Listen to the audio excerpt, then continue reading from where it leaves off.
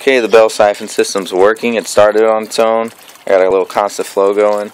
I'm just getting close to the point to where it should shut off soon, probably within the next couple of minutes. If it doesn't, then I'll make another quick video, see if it does shut off. But it started on its own, so that's good. Here's the rest of the bed. I don't think I showed you guys that part. So that's what it's going to do. Probably under the bottom I'll have like 3 or 4 different types of worm farming underneath. That way I can grow food for the fish and put some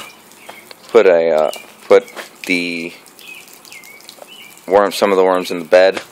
Up here we're going to cover this eventually with some wood, and that should make it a little, just cosmetic look to it.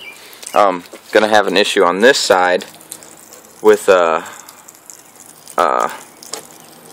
the system I have set up over there, because as you can see, those are more flat.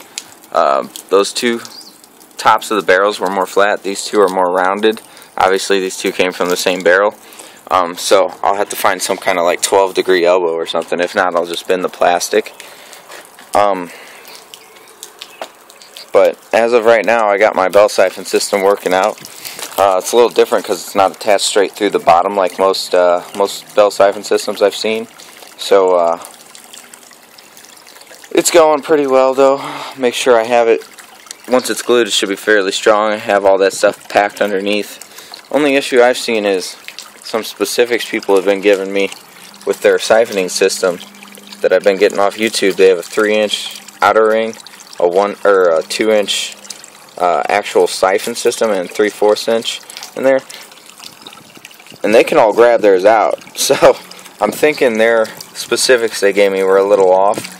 But I got some extra 1-inch pipe. I'm going to try to use that, see if that'll still work as well and siphon as quick.